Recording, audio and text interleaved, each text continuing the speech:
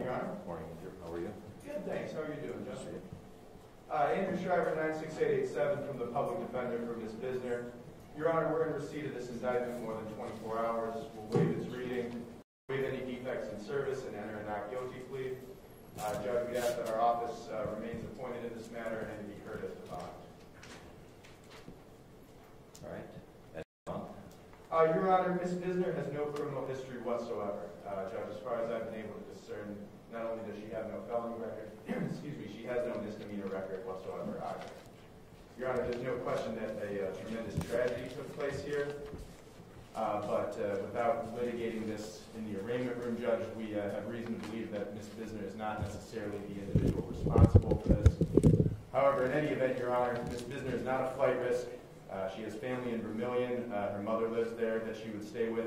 She had been living on the west side of Cleveland, but unfortunately has lost that housing as she's been in jail for the last month, Your Honor. She does have 3 other minor children. They're not in her custody. There is, of course, as you'd imagine, a pending CFS case. We've talked about that, Judge.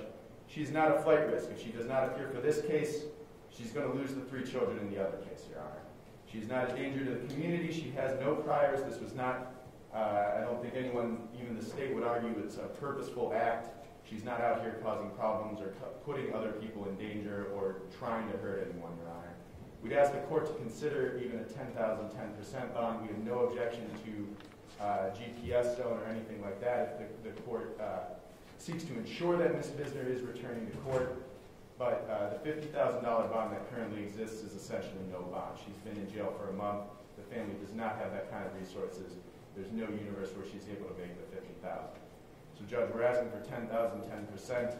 In addition, Your Honor, we just learned recently Ms. Bisner's father, who is elderly, is in the hospital. Her mother has dementia.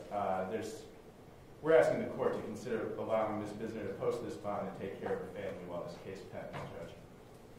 Your Honor, the state requests at least the recommended $50,000 bond as well as GPS standard monitoring. As the court's aware, the victim in this case was a 14-month-old child that had fentanyl in the system. Thank you.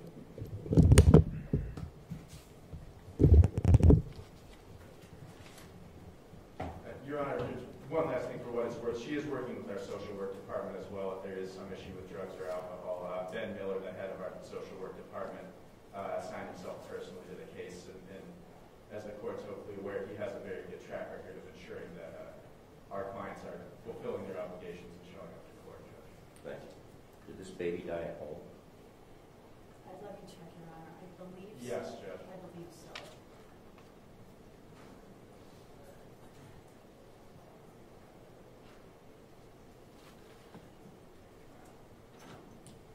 The bond will be set at $50,000 cash surety property. There'll be no contact.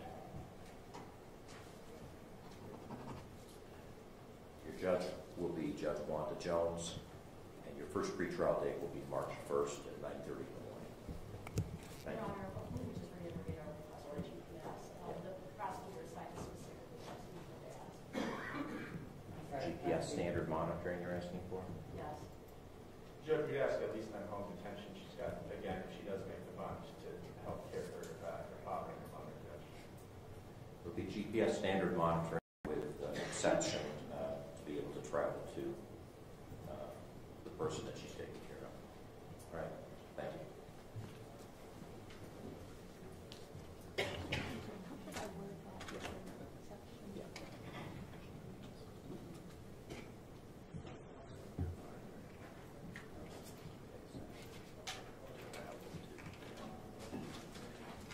Mr. Shriver, you have an address? What's that, Judge? You have an address Yes, Your Honor. for the care I'm sorry? for the person she needs to care for? Yes, Judge. Not currently on me. It's in my office. I can email Tess. Please do. Yes.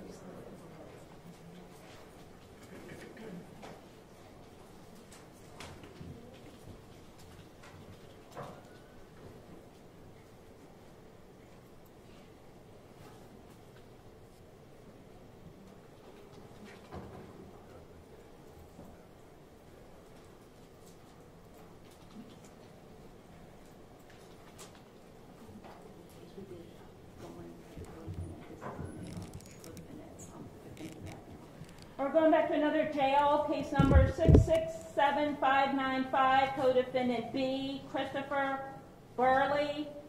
Co-defendant has just been assigned to the docket of Judge Saffold, Public Defender's Office, previously assigned. Mr. Burley also has an initial appearance case, which is